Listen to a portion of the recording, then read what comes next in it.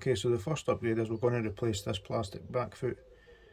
Now the back foot at the bottom is prone to splitting just under here, which causes leaks rendering the power washer defunct. So to take this off, there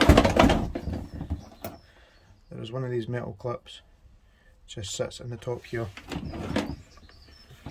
in there, holds the back foot in place. So to take that out, just turn the power washer upside down. You can see the bottom of the two pins here. Just with a nail or a screwdriver, if it's fine enough, just pop it up, just to help get a start on it. Tip it back up and then prise it out.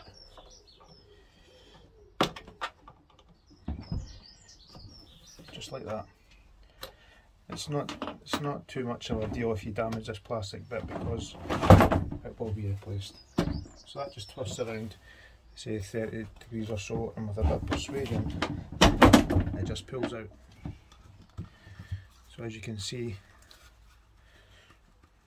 this is the plastic back foot that I was telling you about. This is a bit that splits. That's where the water comes out. So we will be replacing that with an aluminium back foot. And the kit comes with a new plastic fitting as well. Okay, so this aluminium back foot goes in here into this plastic housing. Now it does push right in. There's a small lip on the bottom of the aluminium back foot, and that should be you in as far as it's supposed to go. It is a bit of a pain in the hook trying to get it in, like so. So that's in as far as it'll go. Now this is the fun part, trying to get this aligned with this while the outlet goes into the back foot. It's a tight fit, so as soon as you push that on, naturally it tries to push it back off. So here goes none. I'm just going to try and get it a little bit more persuasion.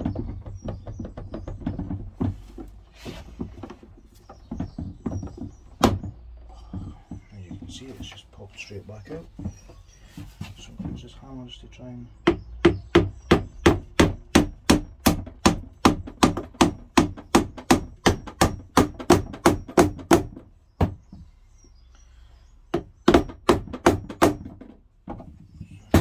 be it. Pull it in, twist. That should just pop straight in. So that's you.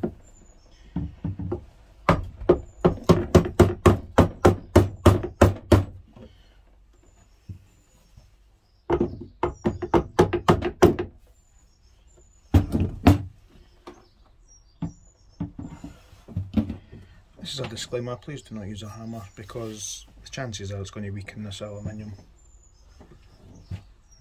But that seems to be it fitted. So once this is on, we're going to add the next upgrade, which is the hose. So as a Karcher K4 owner, you'll be perfectly aware that the standard hose that comes with the pressure washer is a pylon. So I've decided to upgrade from the standard 5 or 6 metre hose to a 10 metre rubber braided hose from Direct Hoses. Again, no affiliation, no sponsorship from Direct Hoses at all. It just happened to be the website that I found the hose that I wanted.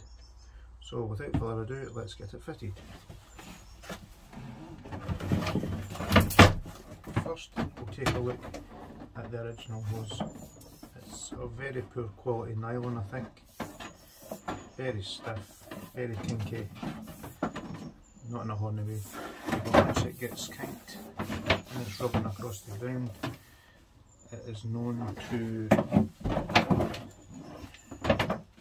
wear through.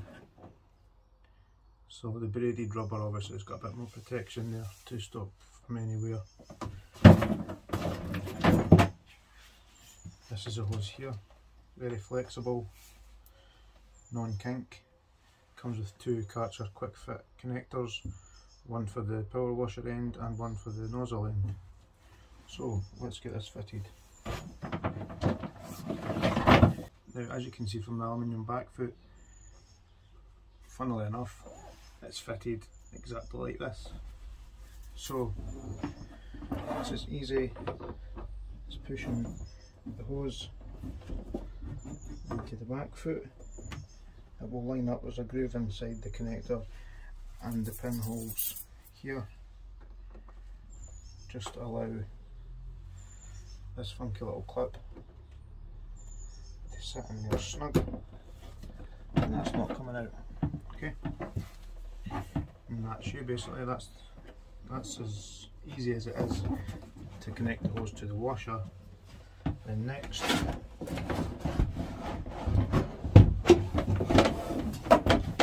I just have the standard Karcher K4 hose nozzle. I beg your pardon.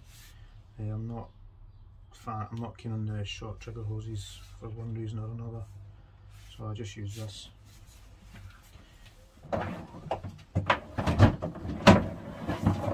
Then you take your other end. If you look inside I don't know if you can see that, there's two little bars just to hold the quick release connector in place. So once you push that in, it opens them up. Again, align the hose with the fitting inside, slips in, that's you. So that is your hose upgraded, and then the rubber sleeve just pushes inside like so, that's you ready to go. And the third upgrade I want to talk to you about is an upgraded lance. Now, believe it or not, this one was off AliExpress. I think it cost about £11 or £12. It has the Karcher fitting on the end. It's got a 0 degree nozzle, but you're not going to go that near that with a car. Near a car with that, should I say. A 15 degree fan, 25 degree fan, which is on it just now, a 40 and a 60. So it's a quick release. Pull back, one nozzle comes off, one nozzle goes on. You can get all attachments for this, you know, like your snow foam ones can have the quick release attachment on it. Just be very mindful though that if you've replaced nozzles, make sure that the sleeve is fully back over and in place. And before you go anywhere near a car, it's worthwhile just giving it a test shot near the ground, because I've seen heard horror stories that have not been on properly.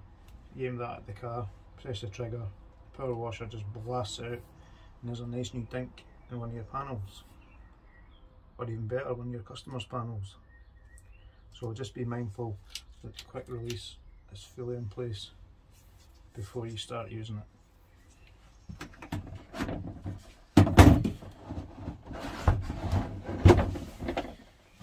And again, the Karcher fitting, obviously if you've got a Karcher power washer, just slips in there. There you go, you've got a full size lance, quick release, happy days. So that is that. If you have not subscribed already, please consider doing so. If you have, thanks for watching again. Please like the video, click the bell icon so you get notifications every time I upload new content. Thanks for watching, and I'll see you in the next one. Cheers.